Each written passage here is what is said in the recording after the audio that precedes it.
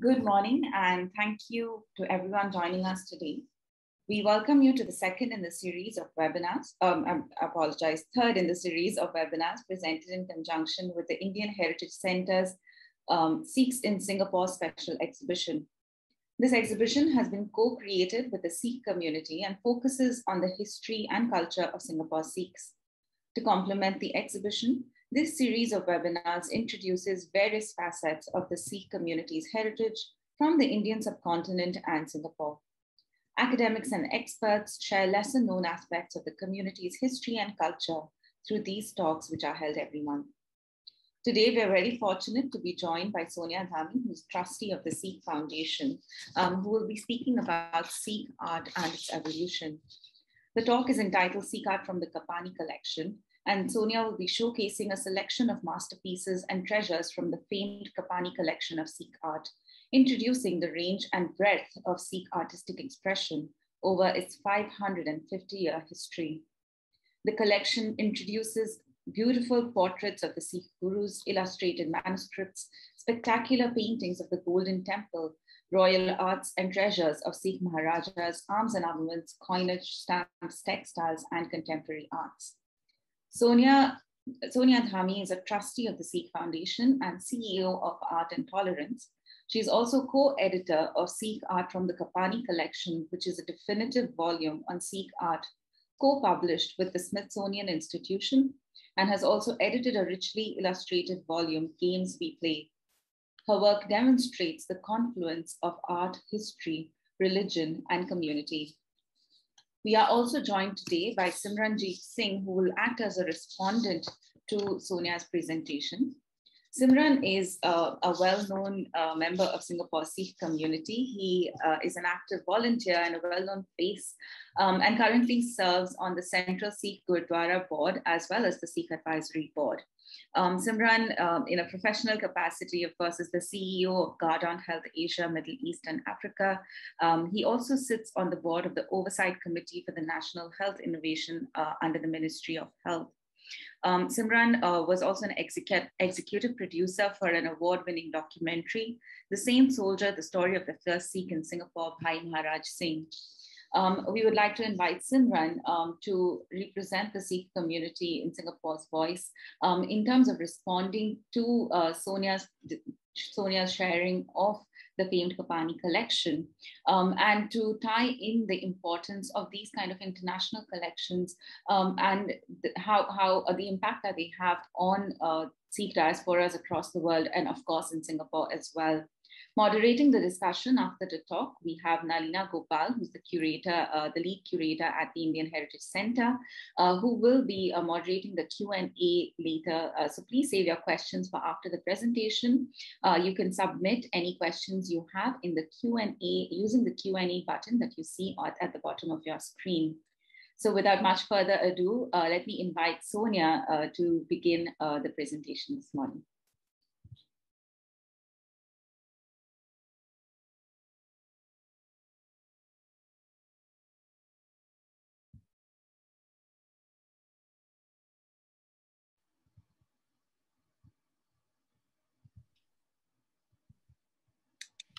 Malvika? Yes, Sonia. Okay, yeah. So thank you very much it's great to be here today, and an honor to have another opportunity to share the spectacular collection of Sikh art with audiences around the world. And especially reaching audiences in Singapore is special. So can I start to share the screen now? Yes, please go ahead. Okay. Yes. So here we go. I need to, okay. Can you see that? The title page? Yes, Sonia, we can see your screen. All right. So I think there's a little lag between Singapore and California. So greetings from California to all audiences. But before I begin, I'd like to share with you a story. And this story starts in the town of Patiala with a grandmother lovingly called Manji, by her 10-year-old grandson, who spends the long summer afternoons with her. So every afternoon, after finishing her day's work, Manji would gather around her the women of the neighborhood. They would sit on the floor of the courtyard of the house, and Manji would bring out this old family manuscript, which is called a Janam Sakhi. Now, a Janam Sakhi is a book which contains the life stories of Guru Nanak, who was the founder of the Sikh faith. And this particular Janam Sakhi had been commissioned by her family some 100 years prior to that time. Now, her ancestor had been the head of the Patna Sahib Gurdwara, which is in Bihar. Now, Manji is a skilled storyteller. Her voice is melodic and full of life, as are the stories that she reads, which are animated and colorful in their tone and descriptions. These stories are also brilliantly illustrated with magnificent paintings, such as this one that we see here, this brilliantly colored folio of Guru Nanak, who is visiting his elder sister, Bibi Nanki.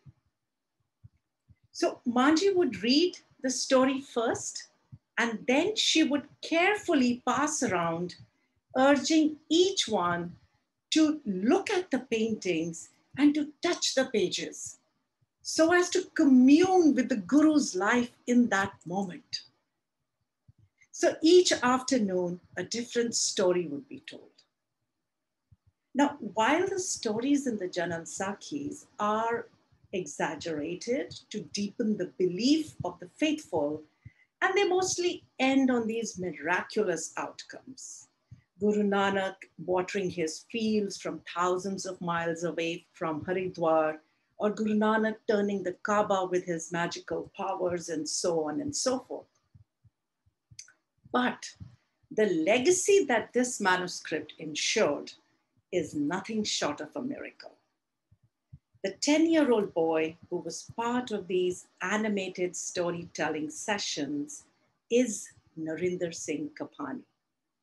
And he eventually inherits this manuscript, and it inspires the Kapanyis to gather this spectacular collection of Sikh art. Today, these brilliantly colored paintings occupy a place of pride at the acclaimed Asian Art Museum in San Francisco. So this is the story of how this fabulous collection all began.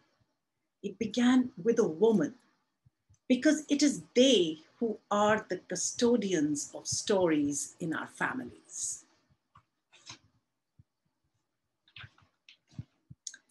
Now, the renowned Kapany collection of Sikh art has been lovingly put together over many, many years by Satinder Kaur and Narinder Singh Kapany. And I had the honor to co-edit with the distinguished Dr. Paul Michael Taylor the volume which documents the wide range and the depth of Sikh artistic expression over its 550-year history. The volume was co-published with the Smithsonian, and the first edition was published in 2017.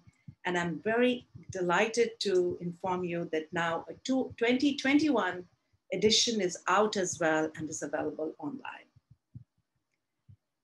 It was the opportunity to work on this book that enabled me to get a first-hand look at the artworks in the collection. And this has greatly influenced my understanding of my own community's artistic traditions and heritage, and made me realize that contrary to the untrue but popular narrative, Sikhs have an artistic tradition that goes back 5 centuries, starting with the Gurus themselves. And this is the understanding that I hope to share with you today. So I would like to continue looking at a few other paintings of Guru Nanak, which is from the collection. And how I've structured the presentation today is I've divided it into two parts.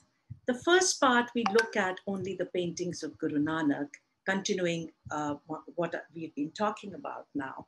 And then in the second part, I will try to place the artworks in a chronological manner, starting with the period in which they belong. So let's look at this painting, which is an 18th century portrait. And we see a pious elderly man who is reading from a small book. And judging by his headgear, he might be a Muslim peer or a saint. But when we read the inscription on the top of the painting, which you can see on this full painting that I've added on the right-hand side, the inscription reads, Tasveer-e-Darwesh Nanak Shahi. Now the Asian Art Museum has interpreted this portrait of Guru Nanak as a portrait of Guru Nanak himself. But it can also be a portrait of a follower of Nanak, who were known as the Nanak Shahis or the Nanak Panthis. And since this painting comes from Lucknow or Faizabad, or the Murshidabad school, we can safely guess that it was maybe painted by a Muslim artist who has depicted the Guru or his follower in his vision of a holy man. Now, in another 19th century painting, we see a richly colored miniature of Guru Nanak, who's centrally placed, sitting on a raised stool and reading, or perhaps singing, from a red book held high in his left hand, which is resting on a sadhu's staff, while Pai Mardana, his companion, plays the rabab and a devotee reverently waves a peacock feather whisk over the Guru. Now, this time, the Guru appears as a saint or a sadhu from the Hindu tradition, as indicated by the tilak marking on his forehead, the bairagi under his arm, and his yellow robes. Perhaps here the artist was a Hindu, and he has painted Guru Nanak in his vision of a holy man. So, what does Guru Nanak look like? And the fact is that we might never know, since there is no portrait of Guru Nanak that was made during his lifetime. Now, in this painting, which is in the traditional representational style by the 20th century popular Sikh artist Sardar Shobha Singh, who yet again paints the Guru differently, but someone we can finally recognize as a Sikh of today. Shobha Singh has said that this portrait is a manifestation of his meditations and devotions to the Guru. Except for the halo, which signifies divinity, Guru Nanak now looks like a grandfatherly Sikh of our times. But as we move further into the 21st century, Arpana Kaur, a leading Indian contemporary artist whose works are very well represented in the collection, she paints Guru Nanak in an expressionist style. And this painting depicts the Sakhi of his encounter with Wali Gandhari at Hassan Abdal in Pakistan. So having now looked at the different styles of paintings of the first Guru, we can safely say that these are not representations of the historic Guru Nanak, but a man of that time and society. Painted by different artists from different backgrounds and faiths, just as they envision him to be and how they think Guru Nanak looked. So we find that if the artist is a Hindu, she imagines him as a sadhu from the Hindu tradition. If the artist is Muslim, he imagines him like a Muslim Pir. And for me, this is the timeless beauty and aesthetic of the visual memory of Guru Nanak. He is as you imagine him to be. Nanak Shah Fakir, Hindu ka Guru, Musalman ka Peer. This is how the world loves and experiences Baba Nanak. And I have learned this important lesson, I believe, by looking at the paintings in the Kapany collection, reminding me how important it is to have an understanding of art, to really understand our history and our shared heritage. Because art is another way to understand history and our roots. And when I look at the individual pieces in the collection, I can see our history reflected in them. And this is how I will attempt to share the highlights of the entire Kapany collection with you today, by placing the artwork in its rightful chronological period so that we can understand the development of Sikh history as we look at the developing art around it. And this is how I've structured the rest of the presentation, and I found it useful to divide the time period so far into 5 different categories. The first is the Guru period, which encompasses the 15th, 16th, and 17th centuries, the period of our 10 gurus. The 18th century is the Missal period. It is the time after the death of the 10th Guru and a period of evolution of the Sikh community, which is now guided by the Shri Guru Granth Sahib, which is ordained as the eternal Guru.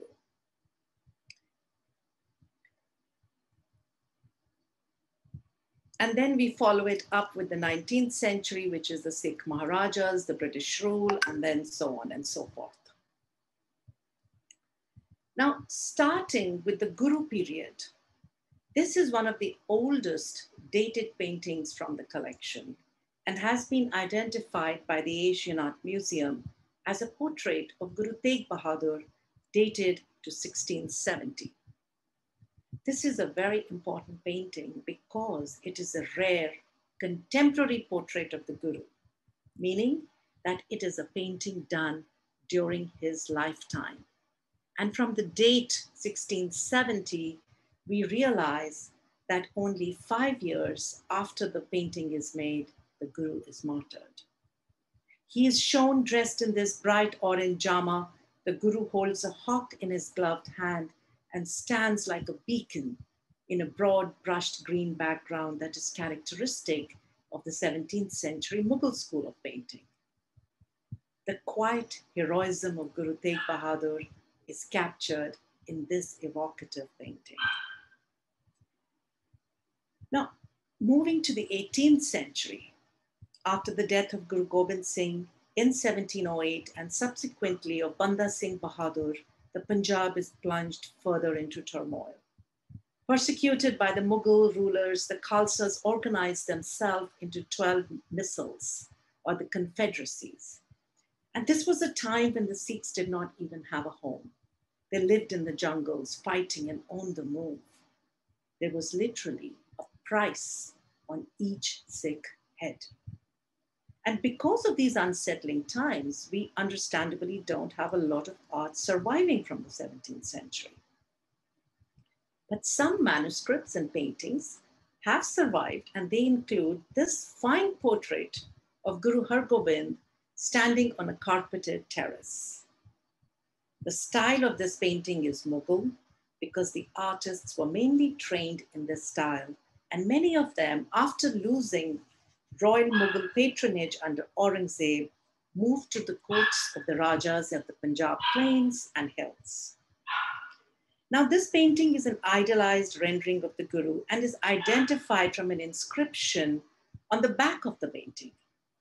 And it is a part of a group of paintings dating to 1731 to 1751, making it one of the early documents of painting in the Punjab. Now, towards the end of the 18th century, the tables have turned. The declining Mughal authority was balanced by the rising power of the Sikh missiles, who now controlled vast territories in the Punjab. The Bhangi missile took control of Lahore in 1765, and it immediately struck their coins as a mark of sovereignty. And they used a Persian couplet from the seal of Guru Gobind Singh, which read, Deg Teg O Fateh Nusrat Be Derang, Yaft Az Nanak Guru Gobind Singh. Translated as, abundance the sword, victory and help without delay, Guru Gobind Singh obtained from Nanak. Sikh coinage is also called Nanak Shahi because it is unique in not being struck in the name of the ruler or the emperor, but in the name of Guru Nanak. It bears elegant motifs of leaves, as we see in this picture of the coin from the Amritsar Mint of 1791, while others had motifs of flowers, sunbursts, branches, trishuls, swords, etc. So, with the advent of the 19th century, that heralded in a new era in Sikh history. Ranjit Singh becomes Maharaja and the Lahore Darbar starts to consolidate the warring Sikh missiles to create the first indigenous empire in the Punjab, which would effectively stop all foreign invasions from the west, which had plagued the Indian heartland unchecked for 800 years. And this has an enduring effect on the arts that we see flourishing in the Punjab, not just in Ranjit Singh's domains, but also in the Cis-Satluj states of Patiala, Nabha, Jind, Kapurthala. Now, the next 50 years could be said as the golden period of Sikh arts. The patronage of Maharaja Ranjit Singh spurs shawl and carpet production in the Kashmir. Miniature paintings flourished, coins were minted, illustrated manuscripts were created, fine arms and armaments were forged, jewelry, jewels, metal engravings of the highest quality, as seen in the Golden Temple, frescoes, paintings, adorned monuments, and a distinguished style of Sikh architecture is emerging. And the Kapany collection is particularly very strong in this period. And I'd like to share a sampling of the high quality of work that is now being produced in the Punjab itself. This magnificent emerald ring belonged to Maharaja Ranjit Singh and was used to seal his documents. It is now on display at the Asian Art Museum. Now, through military conquest, the Sikh Empire at its zenith extended up to the Khyber Pass in the northwest, to Kashmir, Ladakh, and Punjab Hills in the northeast, up till Sindh and Rajputana in the south, and the Suleiman Ranges in the west. Military discipline and pride are perfectly evoked in the exquisite artistry of this 19th century steel helmet overlaid with gold. Uniquely designed to accommodate the Sikh turban or the top knot. And if you are in Singapore, you can see this, a similar magnificent piece, which is currently a part of the Singapore exhibit as well.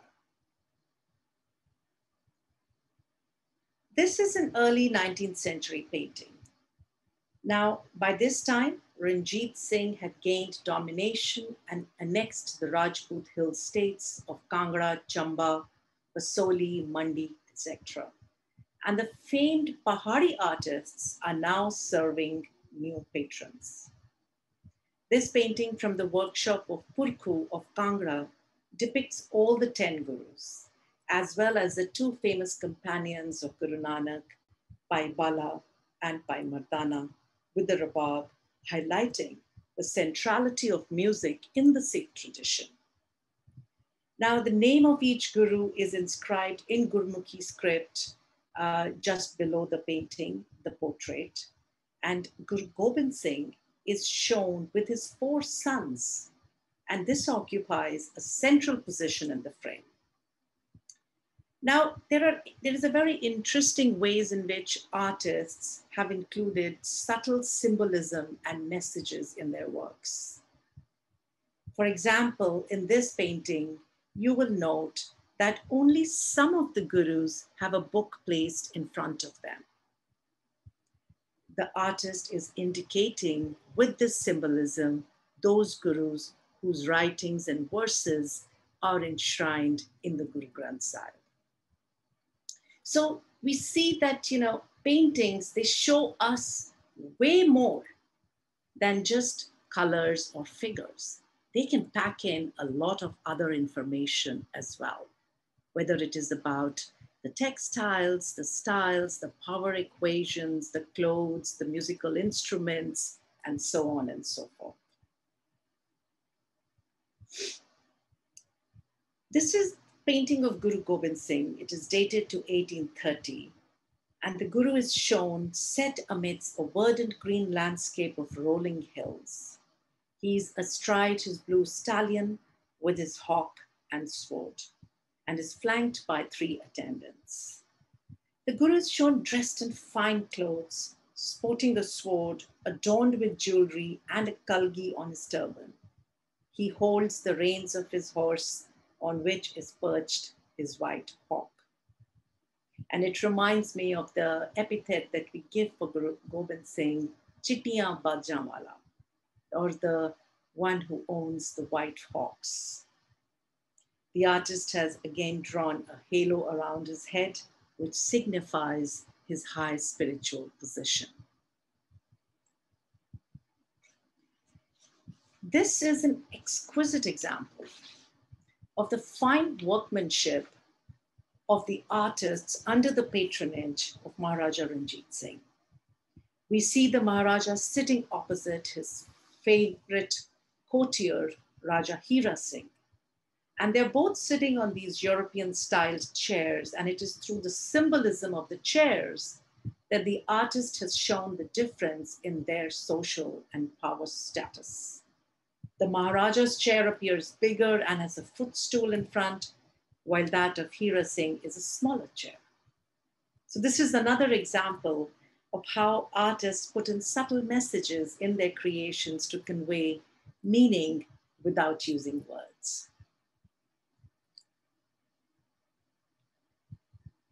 This is another work of the Pahari artists from the same time period, and it shows a hunting party. It is armed with matchlocks, spears, swords. A prince or a high official takes aim from the raised platform, and in the background of the painting on the top left and the right, we see groups of drum beaters whose job was to round up the wildlife for the shoot. Now, all in all, it's a pretty gruesome scene with bloodied animals. On the top, you can see a deer, then you see a doe and a fawn. Then you see injured men who are being gored by the wild boars, which is right in kind of in the center of the painting. And so, but what is remarkable is the complexity of the composition and the expert rendering. We move on to this portrait, and we see that the grandeur of the Sikh kingdoms starts to attract artists and travelers from other parts of the world, including Emily Eden, who's a gifted artist and a sister of the then Governor General of India. In 1836, she sketched Maharaja Ranjit Singh and a number of members of his court, including this portrait of Sher Singh, which is part of a bound set of prints published in 1844 in London, wherein she writes that he appeared for his sitting all over diamonds and emeralds. Now, her lithographs are tinged with a calm and a delicate appreciation of the characters and architecture.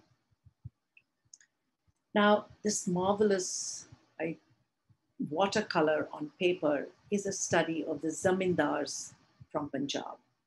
The date of the painting is 1817, and its striking resemblance to the paintings in the famous Fraser album reminds us of William Fraser, who traveled in the Punjab with artists in his entourage, documenting the people he encountered at that time.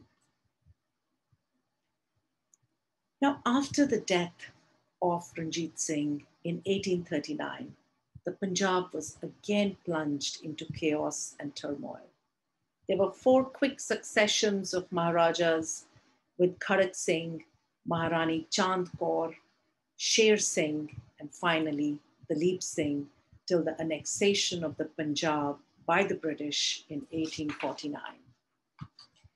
The Russian prince, Alexis Saltykov, visited the court, the Lahore court, at the time of Maharaja Sher Singh, and he created some wildly and wonderfully romantic lithographs.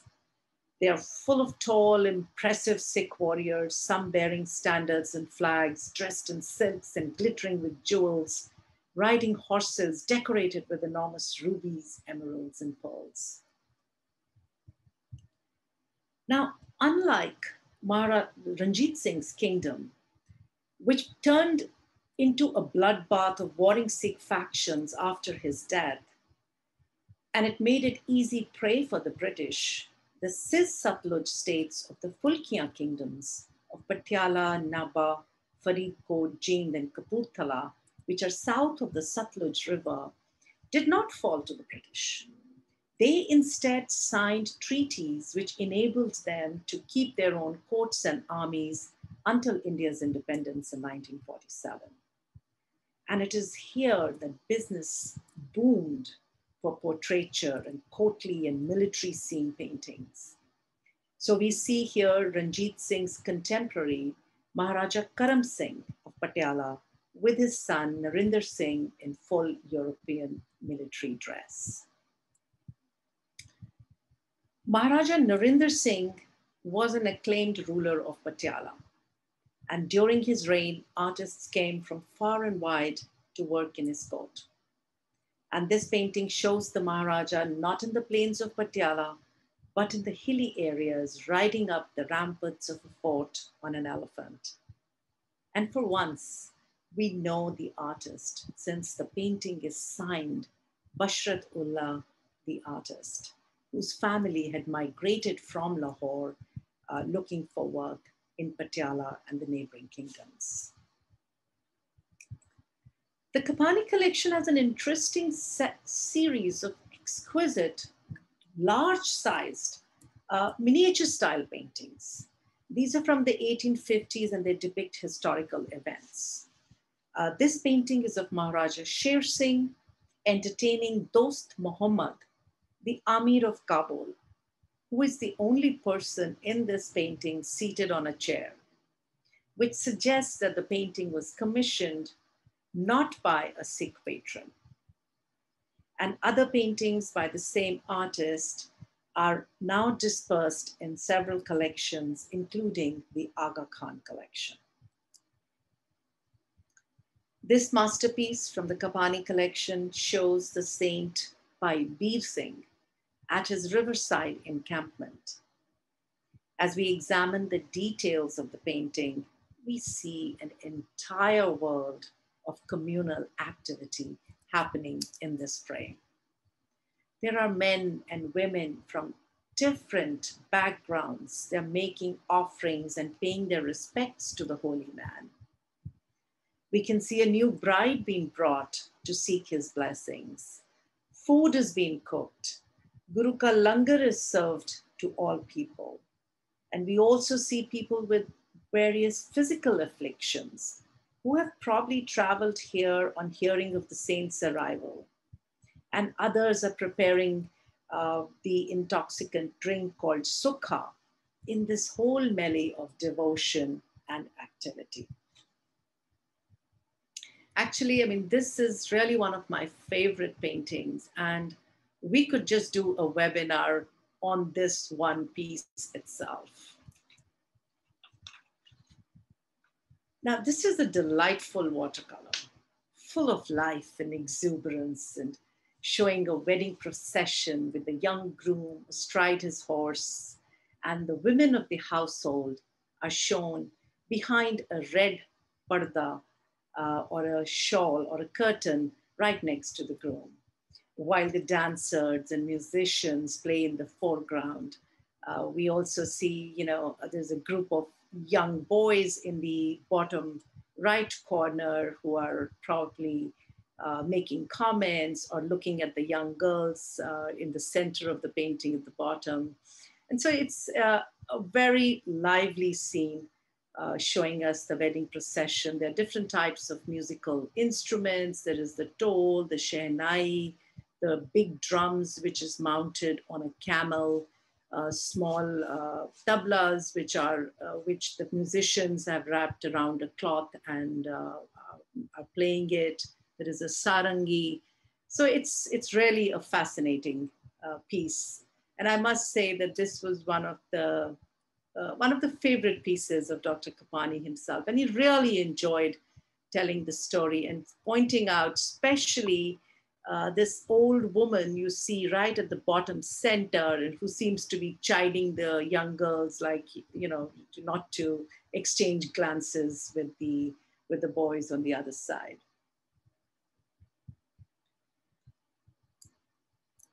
Compared to the busyness of the previous slide, we have one here. This painting is from one of the albums, which is displayed at the Singapore exhibit as well. So if you are in Singapore, please do make a point to check this out.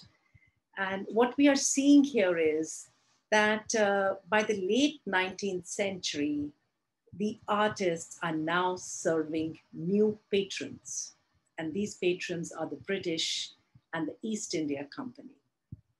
Now, the tourist-minded Britons, they wish to take back with them scenes of the curious and the exotic East, spawning a new genre of art called company art, which though is done by Indian artists, but took its stylistic cues from the British Victorians. And one of the popular artworks are paintings like these, which are part of albums or bound notebooks, each with 40 to 60 sketches and paintings like this one, which could be of past royalty, monuments of the Punjab, the shrines of Punjab, soldiers in their uniforms, vignettes of life of the common people, as we see in this folio, which shows the native doctor, or a hakim as we would call him, examining a child brought in by his mother. And so by now, Dalip Singh, the last Maharaja of the Punjab, is living in England, where his mother, Maharani Jind Kaur, joins him in 1860. He commissions the artist George Richmond, who impressively captures her beauty, daring, and defiance, which is the stuff of legends and folklore. The Maharani is wearing a blue and gold dress, adorned with her fabulous jewels. And at the time of this portrait, she was almost blind with cataract, and she was plagued with ill health, and dies a year later at the young age of 46.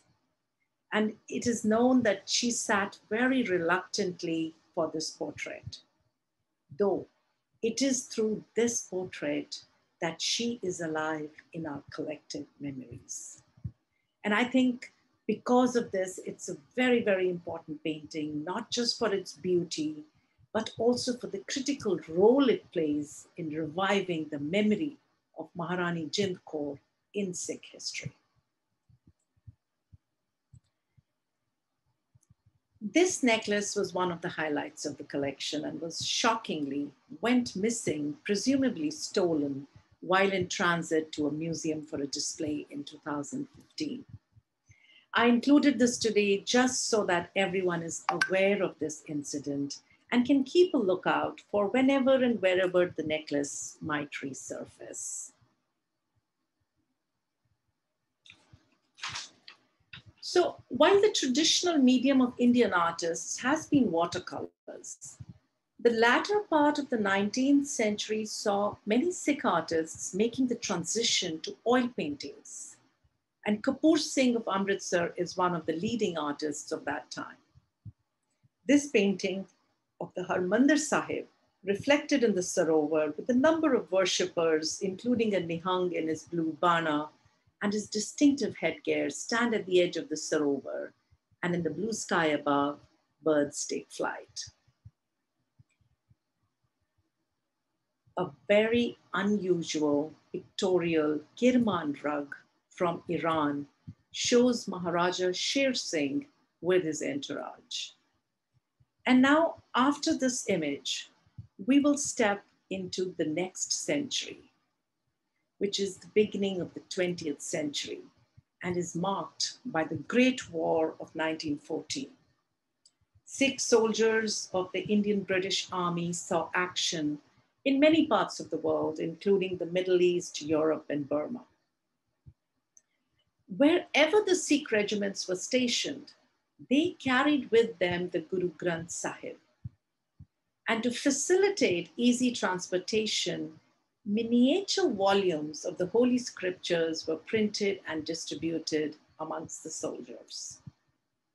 Today, not many of the volumes survive, and the Kapany collection has this unique Shri Guru Granth Sahib along with a silver palki for its display and storage. The 20th century, it continues to attract artists from around the world to India. A Californian artist, Hubert J. Stowitz, travels across the length and breadth of India for 2 years, and he also visits Indonesia, and he paints 150 portraits. These are of musicians, dancers, craftsmen, common folks, and some royalty, with the view of preserving and documenting a vanishing India due to the expanding industrial age.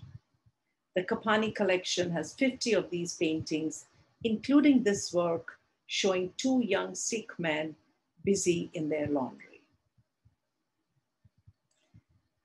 Now, with the advent of the industrial age, the convenience of the printing press helps to cater a growing demand from the masses, who also want to own and display art in their homes. So entrepreneurial publishers start to print calendars and posters for mass circulation, leading to a genre labeled as calendar art. Here we have Guru Gobind Singh in a 1950 poster image, which is sponsored by the Dunlop Corporation. The political and social reforms of the 20th century, the internationalization of the Sikh community, all bring changes to Sikh art. Gone is the grandeur and patronage of the royal courts. But Sikh art continues to flourish and indeed expand in its subject matter and the styles. And perhaps the most significant development of the 20th century is in the artists themselves.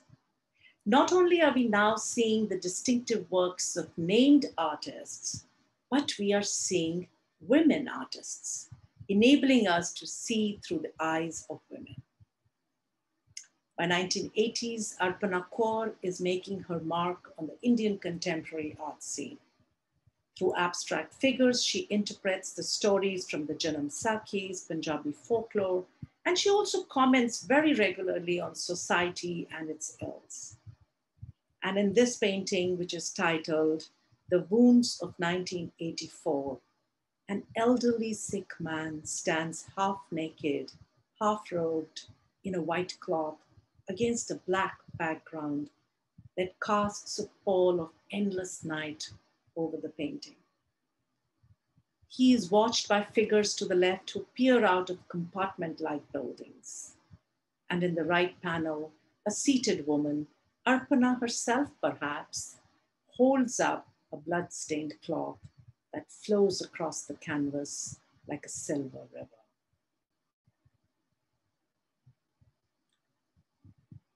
And other contemporary artists with significant presence in the collection is Devinder Singh, with over 50 paintings. His work is where his individual style marries modern cubism with the traditional representational style. And this work is a part of a series of the great Sikh women and depicts Rani Sada Kaur, who was the leader of the Kanhaiya Confederacy and was the mother-in-law of Maharaja Ranjit Singh, and she plays a critical role in his rise as Maharaja. Artist Sukhpreet Singh from Ludhiana has created many delightful paintings, reviving nostalgic memories of life in the towns and villages of Punjab. Here we see a young Sikh village boy tying his turban while balancing a small mirror between his knees. A scene, a memory that many Sikh men remember fondly from their own childhood. This is a contemporary bronze sculpture of Maharaja Ranjit Singh on horseback and is a recent acquisition to the collection. This is a marble bust, again of Maharaja Ranjit Singh, and even though it is a contemporary or modern piece, it holds tremendous appeal. And with this, we complete our journey leafing through the fascinating collection of Sikh art and revisiting Sikh history through the lens of art. So we can see that the entire collection is deeply inspired by the teachings of the Sikh gurus. And we have seen today beautiful portraits of the gurus, illustrated manuscripts, spectacular paintings of the Golden Temple, royal arts and treasures of the Sikh maharajas, arms and armaments, coins, stamps, textiles, and contemporary arts. And through this collection, we are able to share our pride in our heritage with communities across the world and across barriers of language, color, race, and religion. And today, gifts from the collection are part of the permanent collections of the Asian Art Museum in San Francisco, and very recently, the Montreal Museum of Fine Art in Montreal, Canada. Artworks are also loaned to museums for special exhibitions, just as we have for the exhibit here in Singapore. So far, 10 exhibits have been put up in the past 30 odd years, starting from 1991 to the last one in 2019, when the first contemporary Sikh Art Museum exhibit opened here, and this ongoing exhibit in Singapore, which is probably the first Sikh art exhibit in Asia outside of India.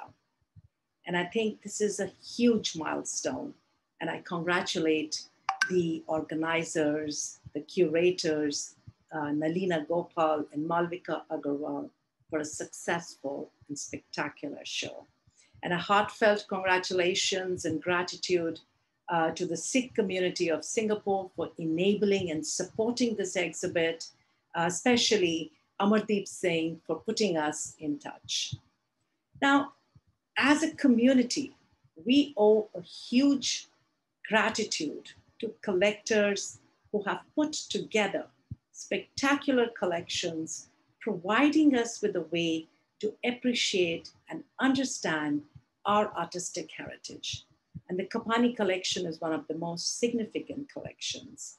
And I will also respectfully take the liberty to share with you that the second edition of the book, Sikh Art from the Kapany collection, has now been published and is available online. It is available in India on Amazon at the moment and will be in Singapore, UK, and US in September. And in Singapore, the publishers, Rolly Books, have mentioned that it will be at the Kinokuniya bookstores. So with this, I will leave you with a quote from Dr. Kapany himself. And I quote, "We also need to ensure that our friends of other faiths, races, and cultures understand who and what we are. We must present the beauty of our heritage without chauvinism. The wisdom, philosophy, and the arts of the Sikh faith belong to the world, and it is time to bring them into the light." Unquote. Thank you very much. I will now stop sharing.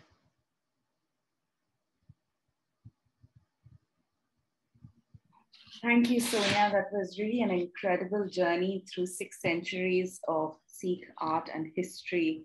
I would now like to invite our moderator, Nalina, and our respondent, Simran, to join us. And for Simran to please respond to Sonia's presentation as a representative of the Singapore Sikh community. Over to you. Thank you, Malvika, and thank you, Sonia, for the amazing journey you brought us through. Let me start by saying, a people without knowledge of their past history, origin, and art and culture is a tree without roots. Sure. I want to extend really our utmost gratitude and thanks to the Kapany collection for providing various invaluable pieces of their collection to the Sikhs in Singapore exhibition. It has definitely enriched the exhibition, and I'm being biased here, obviously with a biased opinion as a fan of the collection. It's definitely a key highlight of the exhibition for me. I wanted to start by first, with just starting out from the onset of what you had said, and you started out with a very interesting story, which resonated with me as well. And the reason is very simply, the story that you shared about the oral tradition, about storytelling, it's one that it's so close because that was how I got in touch with Sikh history. It was my grandfather who used to share these stories. The old ladies in the Sikh temple, they used to share stories about the great gurus and the great Sikh saints. And it was one that made the religion, or made Sikhism more appealing to you and made you identify yourself with the religion itself. And so you're absolutely right. That's the start point of that journey of discovery, I would say. And the journey that you had taken us throughout this almost an hour or so has gone through various different aspects of Sikh history. I mean, you have taken us through the lifetimes of the gurus. You have shown us the turmoil that faced the Sikhs after Guru Gobind Singh Ji and Baba Banda Singh Bahadur, and then the glorious days of the empire of Maharaja Ranjit Singh, and then the contemporary works that we see right now, and how Sikhs now identify themselves through art and culture. I think that cannot be encapsulated better than through art. It is the window to our soul of our community. One part that you mentioned earlier, I'm sorry if I'm dragging it out, but it's just something that it's so heartfelt. Really, I really went through this process, and it was one that I do want to share. One part that you mentioned, which also hit me, was on Baba Nanak, and that he's a reflection of actually every single individual's visualization. He's not to be encapsulated in only one image. He's every image to everybody. And that message of oneness is unbounded by religion. It is a universal message. Absolutely. Certain parts that I like from the collection that you have shown and the pictures that you have shown. And I'll start with what my son likes very much in the collection. And his main highlight when he went to see pieces of the collection at the Sikhs in Singapore exhibition, and those who have not gone, I would really urge you. It's a marvelous exhibition in totality. Great work by Nalina and team and the Indian Heritage Center. Definitely go and see it. But the one that he really liked is the turban helmet, and in the exhibition, and I remember him seeing it, and he ran to me and he said, "Dad, this is a brilliant invention, because finally I have a helmet that I can wear on my head, because I wear my patka and my top now. And you know, I know that no other helmet is going to fit me. Even the bicycle helmet doesn't fit me. But this one, they created one just for us." And so it's one that I think will resonate with a lot of the Sikh males, knowing that even in Singapore, because many of us go to national service, and so they would also resonate with that Sikh helmet. The one that is my favorite in the collection that you have just shown, not in Singapore, but one that I thought maybe we should bring to Singapore at some point in time, is the painting which you said was your favorite too, on Pai Veer Singh of Narangabad.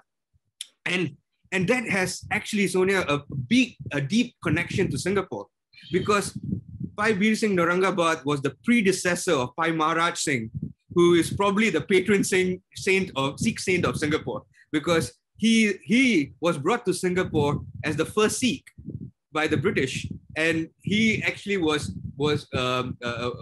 he passed away in Singapore in the Autumn prison, and his memorial still stands today.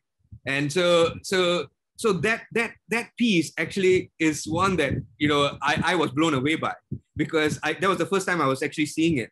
And it makes me also wonder about one thing, that sometimes art enables us to find ourselves and get lost at the same time. and I got lost in that picture, because when you see the image, there's actually a picture of a younger person next to him, and he used to be shown at least in the manuscripts, that he used to be seated very closely to Pai Veer Singh when the courts were being done. And so it could be, I don't know, it's a matter of discovery for us, and definitely one painting that would resonate with the community. I thought the other important aspect that you shared was the reverence that the community gave to Sri Guru Granth Sahib. And if you saw that picture of that miniature Sri Guru Granth Sahib, that's a 1 inch by 1 inch Sri Guru Granth Sahib. And interestingly, it was made during during World War I, and you had a lot of the Sikhs put it in their turbans, because they were giving it respect, because they were bringing it into the battlefield, but they didn't want it to get dirtied or soiled or have any disrespect to it, and they put it and placed it on their heads. The printing of that, incidentally, I just found that out very recently, was actually done in Germany prior to the war. And so it was interesting that they were fighting the Germans, and they actually had printed it in Germany as well. But the most important thing, I think, that you ended off with, that I think we all as a community need to look at, is that we need to keep the artworks alive. The contemporary artworks are now going to be and shaping our history for the centuries to come. Our kids, our grandkids, our future generations are going to view us. They are going to be the window of what we went through, what culture and civilization the Sikh community now faces is going to be depicted through that art form. And so it's so important to make sure that we nurture our new artists, and we promote them so that they encapsulate and capture our period of time, and so that it can be there for progeny. So thank you so much again, Sonia. I'm lost for words, actually. Thank you, Simran. I think you very beautifully really summarized the presentation, even for me. And some of the last point that you made about the Guru Granth Sahib, the miniature versions being printed in Germany, and then the World War happening, it really points again to what I keep coming back to, is like, art is such a powerful medium to connect people. I mean, here were these opposite communities, and they were connected through this one art form, which was the Guru Granth Sahib, the divine word, and how beautifully that encapsulated that sentiment. So really, thank you for mentioning that and bringing that out. And I loved how you also started when you said the quotation about people without knowledge of their heritage is like a tree without roots. It's just so beautiful and poignant. And one of the things I just wanted to point out was you were struck by the painting of Bhai Bir Singh, which I showed. And perhaps I think these are different personalities. This Bhai Bir Singh was killed right after in the fratricide that happened after Maharaja Ranjit Singh's death. So I think there is another Bhai Bir Singh who comes to. No, it's absolutely the same person. So Bhai Bir Singh, Naurangabad, gets provided shelter to Kashmira Singh and Peshawar Singh, who was the sons, and he had about 1,200 musketmen who also were there. His predecessor, Bhai Sahib Singh Bedi, was the one who gave the tilak to Maharaja Ranjit Singh and anointed him as the Sher-e-Punjab.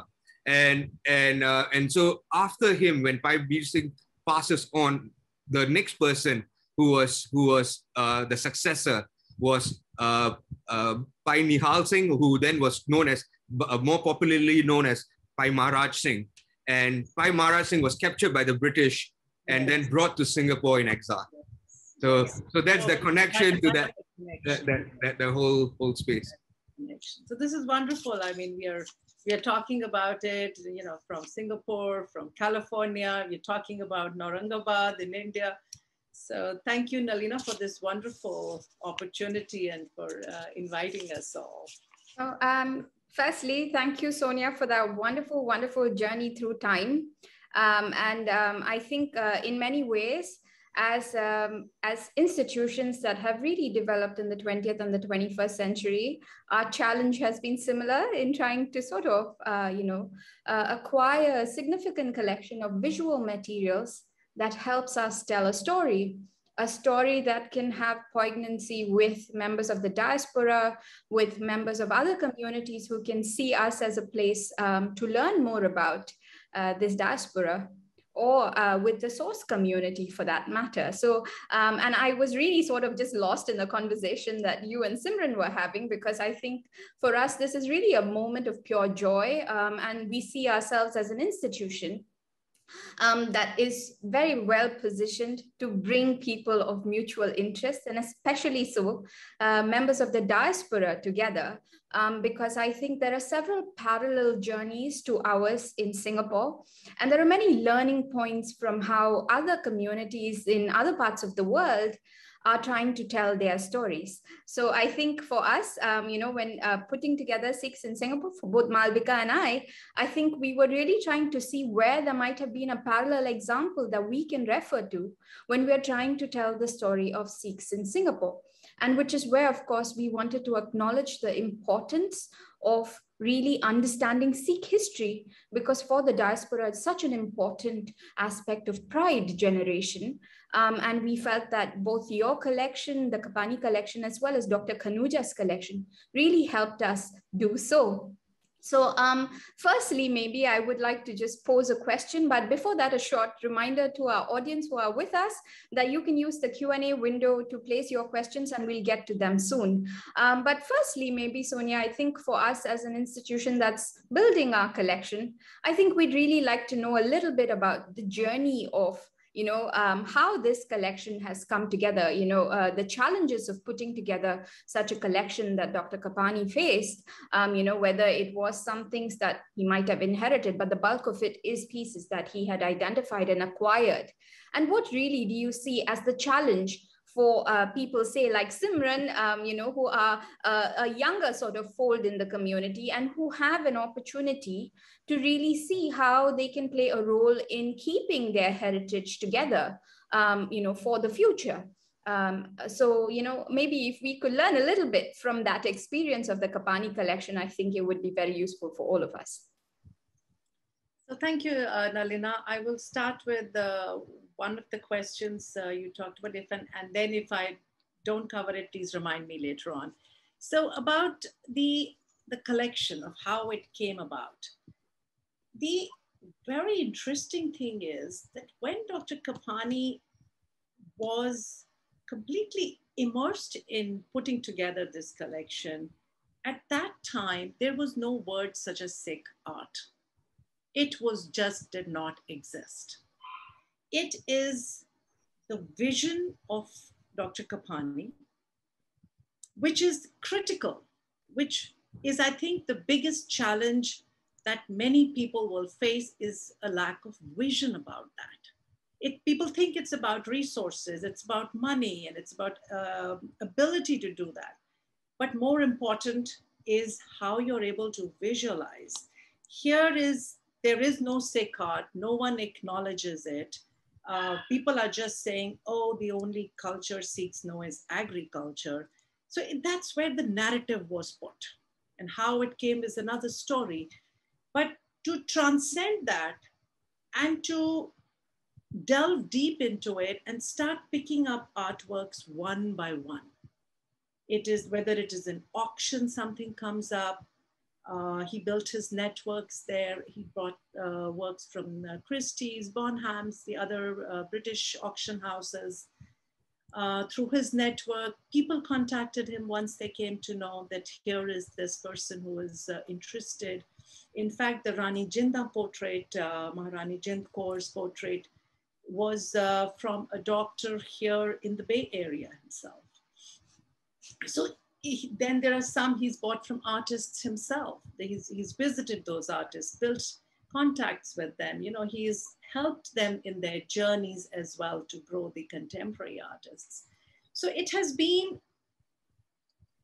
picking things up lovingly with great passion, patiently over these 30, 40 years, and then putting it all on this table and stepping back and saying, hey, yes, there is an artistic heritage. So whoever says that there is no art for the Sikhs, even from the 17th centuries, even in the 18th centuries, more and more works are coming out now. And seeing his works, the work that he did with the museums, he started with the Asian Art Museum, was the first exhibit here in the West on Sikh art. Wonderful opportunity. From there, the Victoria and Albert Museum, Susan Strong was the curator there, and how they worked together. And many of the museums, really, the exhibits came to fruition because of the Kapany collection, that here they had a body of work they could take as a core for the exhibit and then build around it. And these exhibits has later on, I believe, inspired many other collectors, because that's how those exhibitions, they have gone to that and seen it for themselves. So that's, I think, the way the collection has been built, with great love, great perseverance, and a few resources. So that's it. So which was the next question? Maybe just if I could just continue a little bit on that journey one with Simran. Simran, I know that, you know, there are many young collectors in Singapore, whether it's Jaspreet Singh Gurdita or others. You know, this fundamental idea that, you know, appealed to Dr. Kapany, and one that he defined, that of Sikh art, is definitely a moment of inspiration and drive for them to, you know, allocate whatever limited resources there might be to seeing how they can play a role in recovering their heritage. If you would like to just share an example that might come to your mind that would really play to this idea of Dr. Kapany's as well. Yes, no, I mean, I think that whole journey of discovery about your identity is one that resonates the most, right? And especially to young Sikh collectors, and you're right, there are quite a number of them who have emerged. I mean, a lot of their collections are green shoots, but nonetheless, they started to bring them together. You know, there's a lot of focus, and also I think from a community standpoint, we probably have done lesser in that space. There's a lot of understanding about the stories and sort of also the philosophies of the Guru's time. But a lot of that after the Guru's time, from the Misl period and Maharaja Ranjit Singh's period, and after Maharaja Ranjit Singh, has sort of been and it could be because of the tumultuous times as well, right? So there was not as much collections that were there, and so there's a significant gap. And so a lot of the young collectors actually, you see, are trying to plug those gaps. They're coming in and looking at arms and armaments. They're looking at coinage. They're looking at textiles, and they're trying to plug that gap in that space. I mean, even on our side in Singapore, we've obviously worked very closely with the Indian Heritage Center for this exhibition. In parallel, we're also doing the same with a sister organization with the Asian Civilization Museum as well. And Sonia, like you said, I mean, we've just put a small seed, a very small Sikh display in the faith and beliefs gallery there. And the reason was very simply because firstly, we need to educate ourselves that Sikh art and Sikh heritage is important for the community, and we should be able to have a place where we can display it. And then we need to connect with the wider diaspora and the networks to be able to bring in good collections and to be able to refresh that, because ultimately that's how you're going to be able to spread that message. And I think Dr. Kapany in his quote right at the end, it's not one just for our community.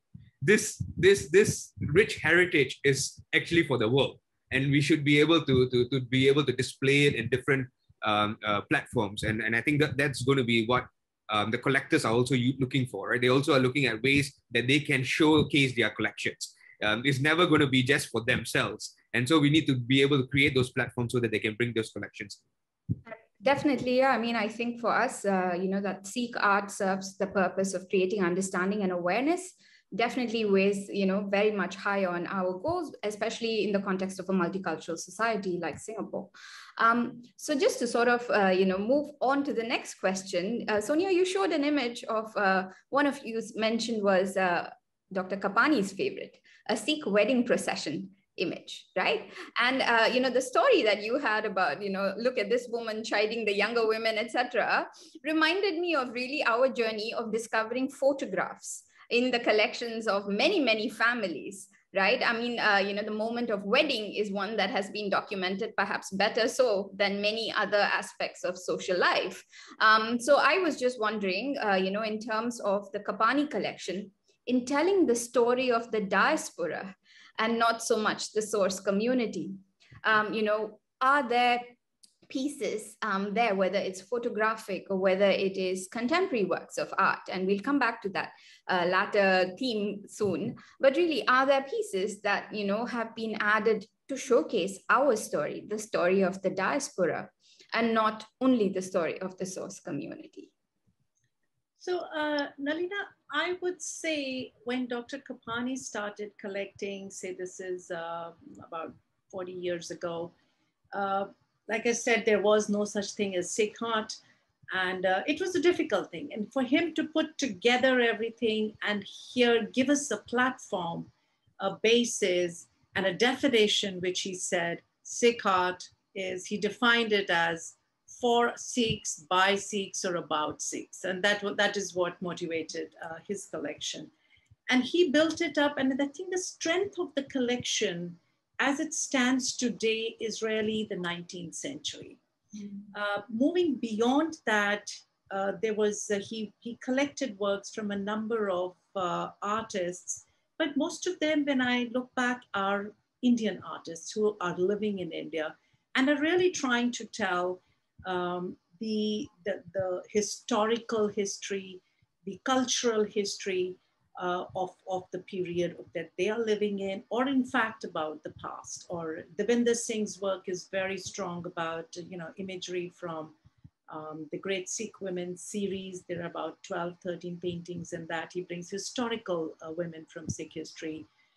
Then he has about the gurus, then there are on the missals. So they're mostly, I would say, are concentrated on the historical aspect.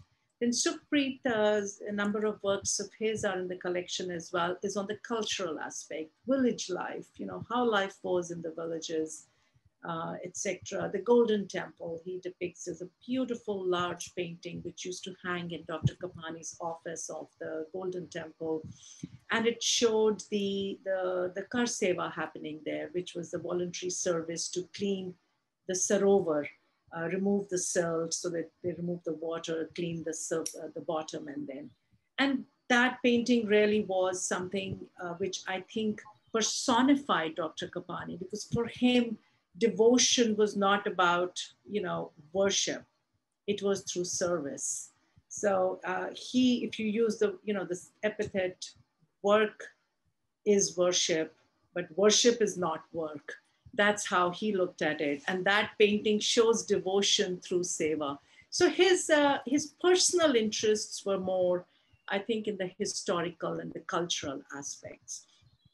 The works of Arpana Kaur, also a very strong representation, are again the historical events, religious events.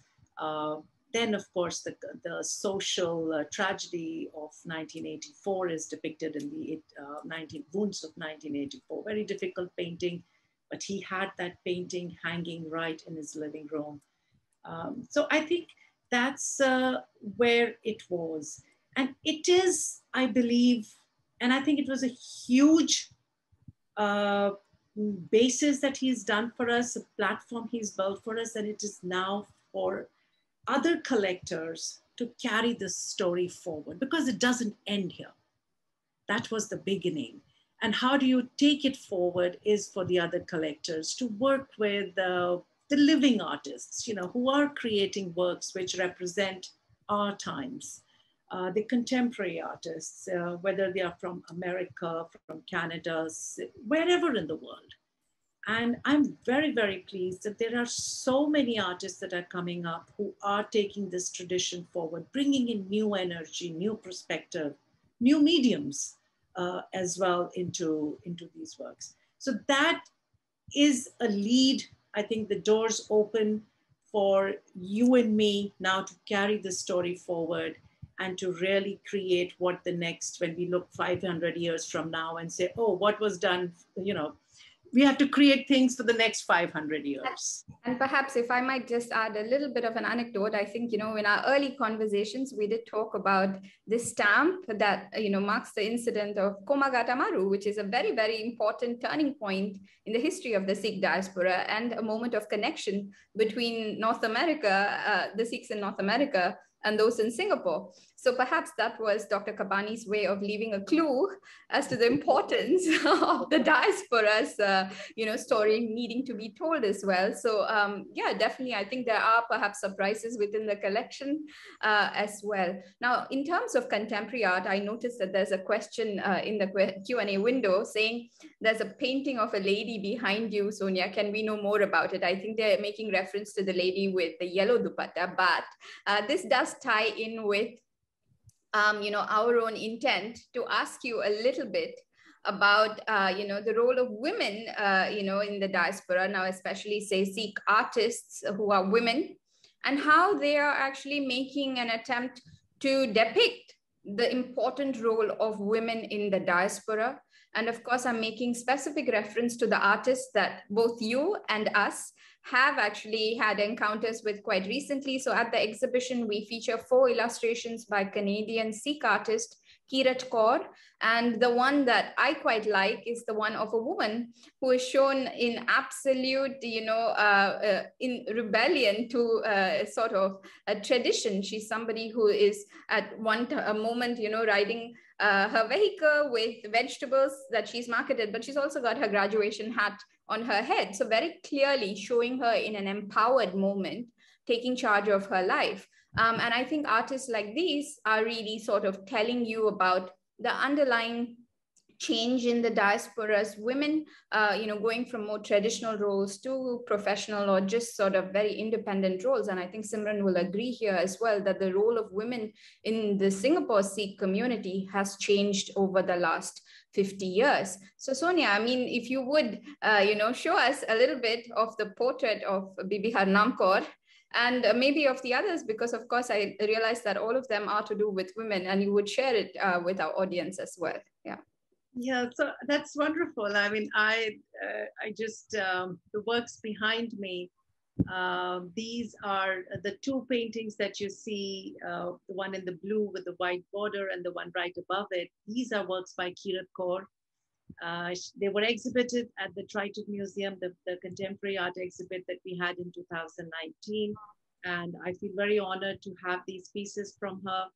And they tell, for example, the Harnam Kaur portrait was my entry into trying to look at Canadian Sikh history, but through a woman's narrative. Now, she was one of the first Punjabi women to migrate to Canada. Early 1900s, she comes to Vancouver, but she dies very soon. In a few years, she dies, and an obituary is published in the newspaper. And this is the image, the photograph that is published, which Kirat then digs out from the archives, and she creates this portrait. And she has these beautiful angels drawn above her portrait, which kind of giving her respect. They're showering petals over her. So it is through this work that her Naam Kaur becomes alive in my memory. Otherwise, I had no memory of any named woman, Sikh woman in Canadian Sikh history. So it took a woman artist to dig this out for us. So that's tremendous. And then the other painting is also, there is one by Rupi Tut, which is the lady in red.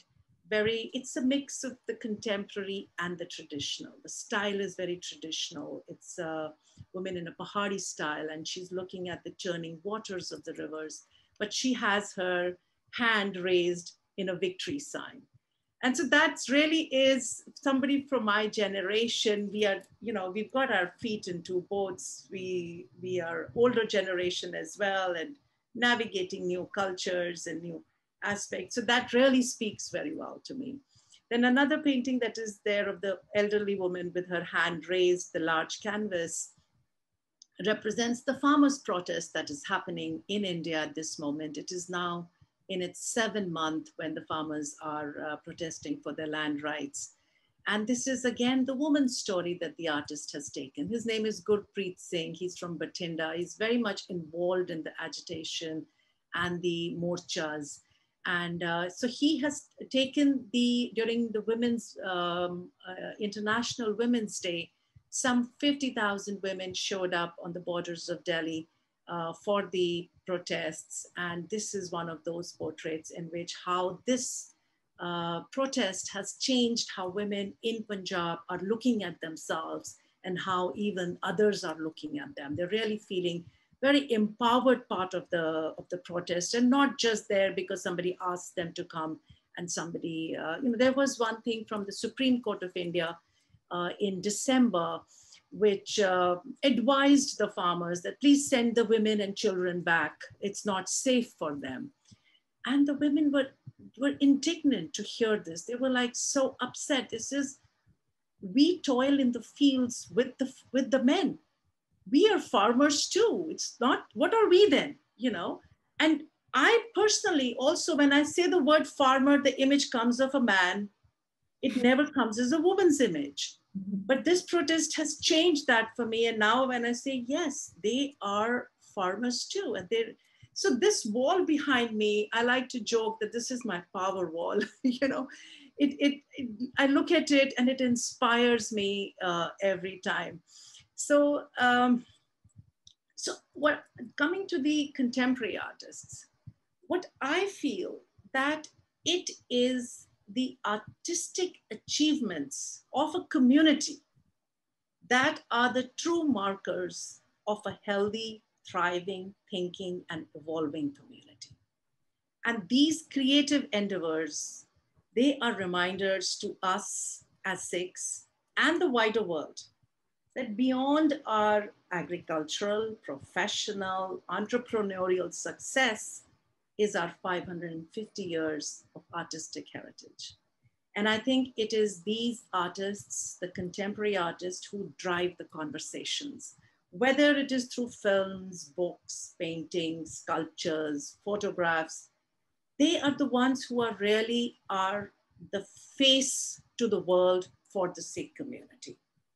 And they mine the past, and they are presenting the continuity between the present and the past. So the celebration of our artists is just the way in which we will continue to tell the story. Whether it is in Singapore or it is in the US. US, we've had 130 years of old Sikh history in the US, but much of it is still invisible. So our arts, culture, literature, traditions, they are still missing from the public spaces. And I think that's a very important role that institutions like yours, the Indian Heritage Center, has really stepped up to fill in those spaces. And another bigger aspect, I'm sorry if I'm going on too long, just let me know. I think as immigrant families, the children from immigrant families, no matter which community it is, they often have difficult and many times unanswered questions around their identity. Who am I? Where am I from? What is home? These are questions that they grapple with. And I have experienced this not personally, but with my own son, who's now 18 years old.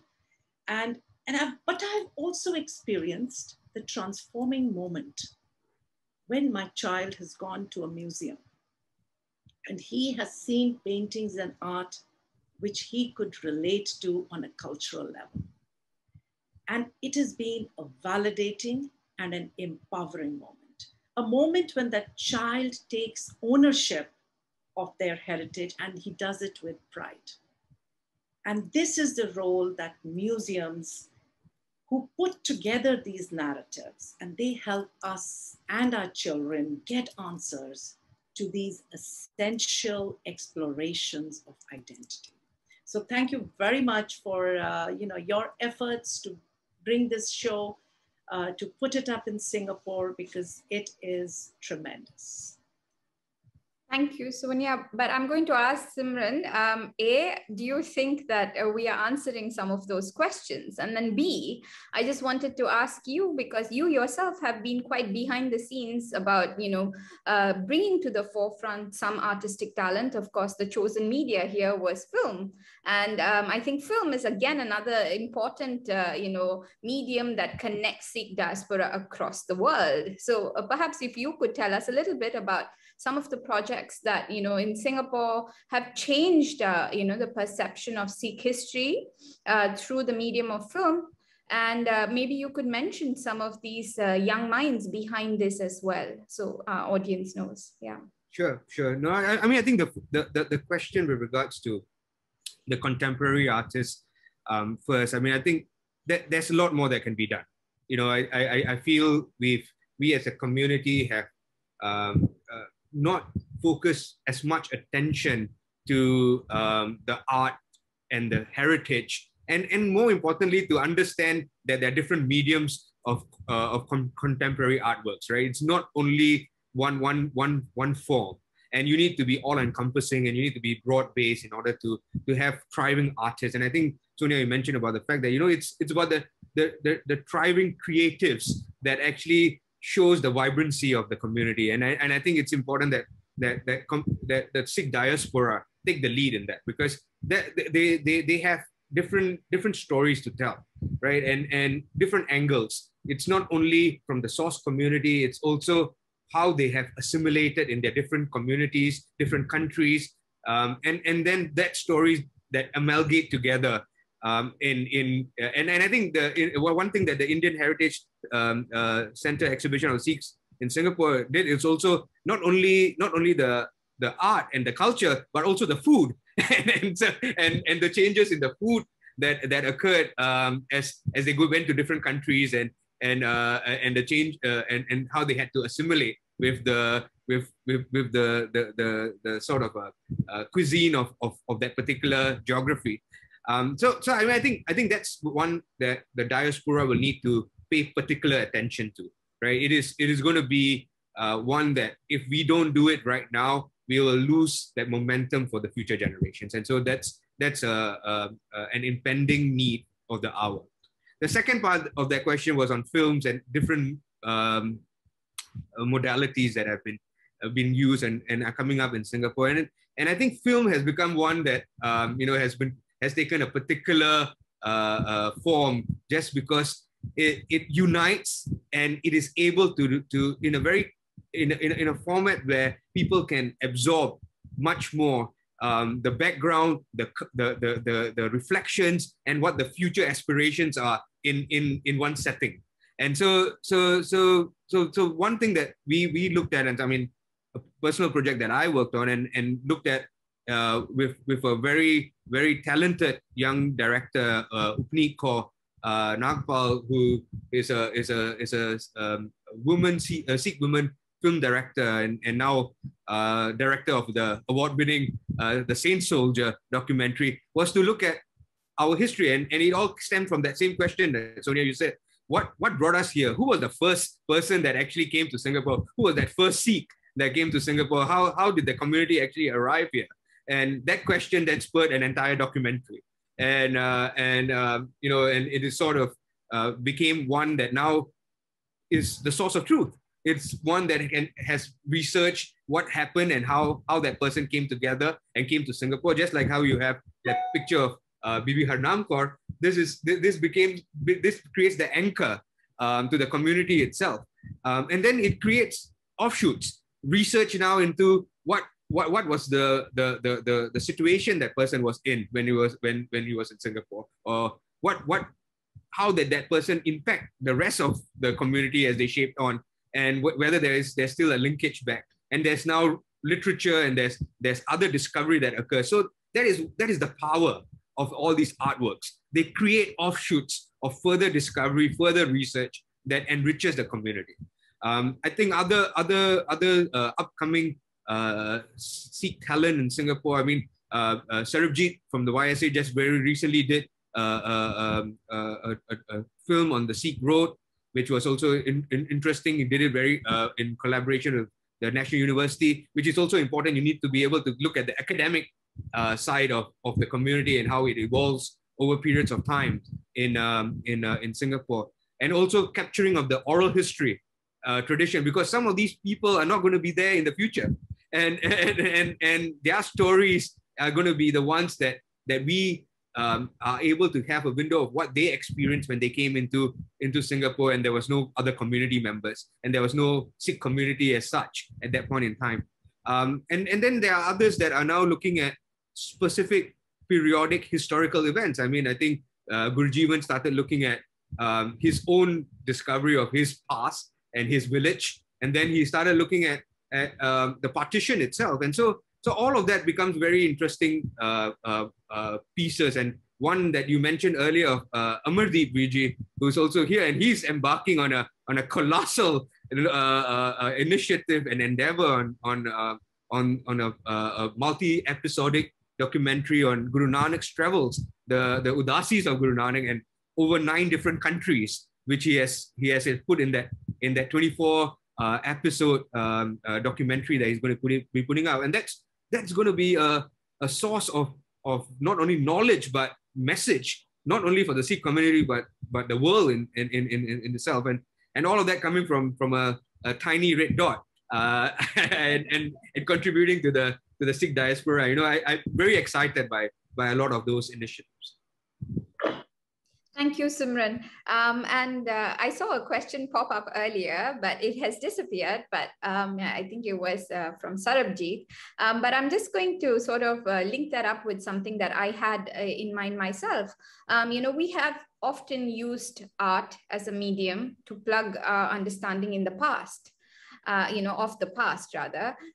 So, perhaps by commissioning or by, identifying works that'll help us reconstruct a moment of the past.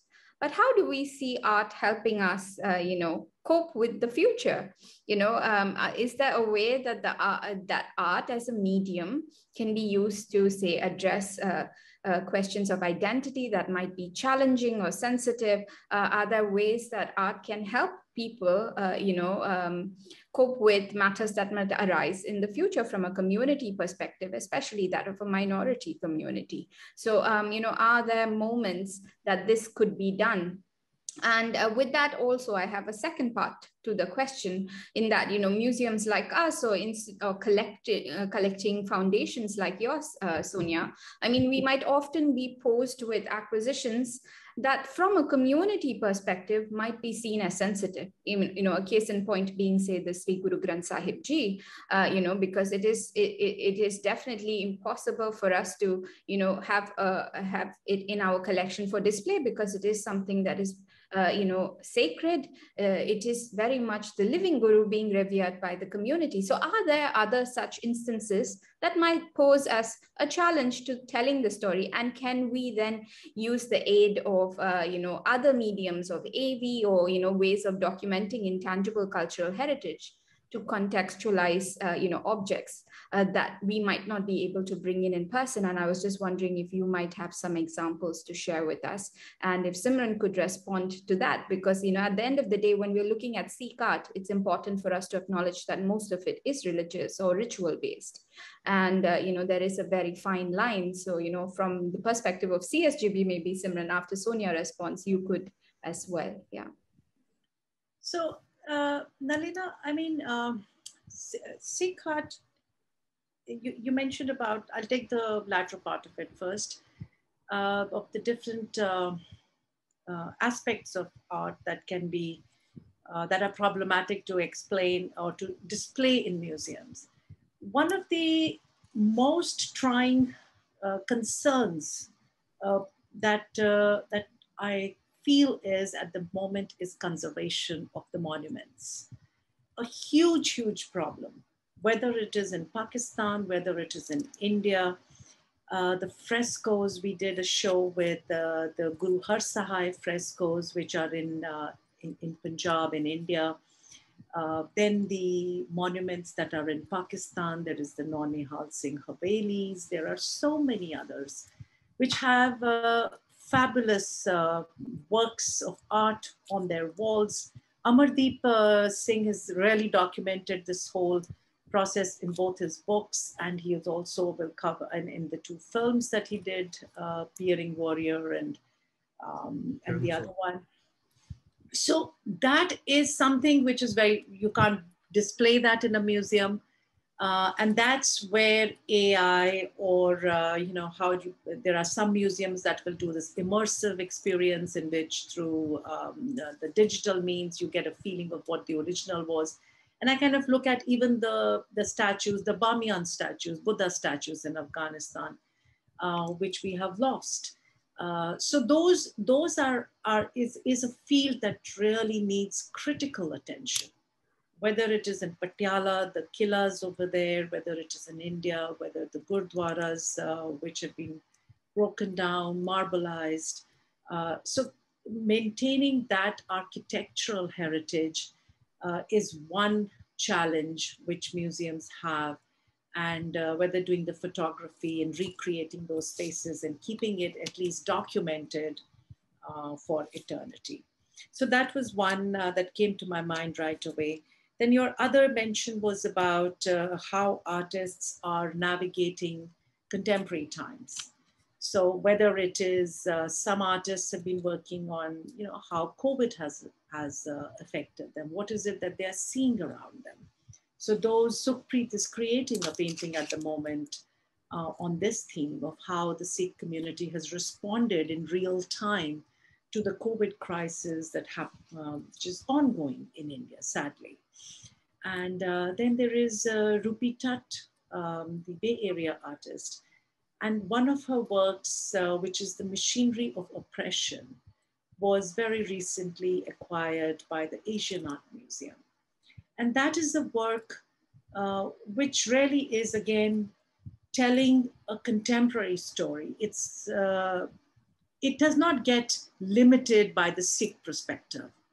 Yes, we are part of this bigger story. And she talks about colonialism in that piece of how it is fed through the common people, the burdens that they bear, how the appropriation of cultures happens.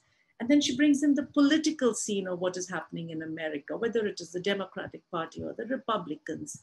It's not taking a biased view from any political side. But as an artist, what is it that she's seeing? How this situation of the past is also visible in what is the present today. So that's a powerful piece, which I hope will go on view very soon at the Asian Art Museum. So in this way, like Kirat's work is also she is taking her lived experiences.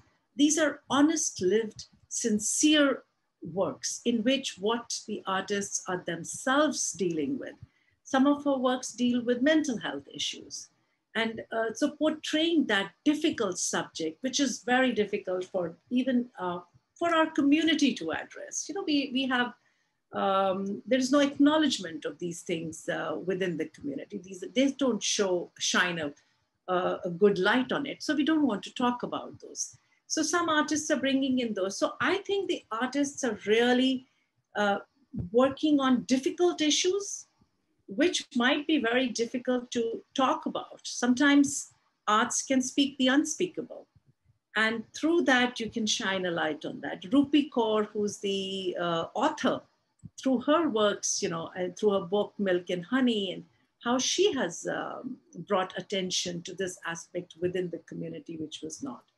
So a number of artists, I think, are working all over, whether it's in Canada, I'm aware of, in UK, in America, India. I'm not very familiar with works happening in South Asia, in your part of the world, but I hope this is a starting point for that as well. So I'm very excited about how the artists are. And they really are, I think, our calling card or a visiting card to the world for the Sikh communities, because that's how we are known in the world, through their works, whether it's films, books, paintings, music, dance, choreography, sculpture, all of these are artists.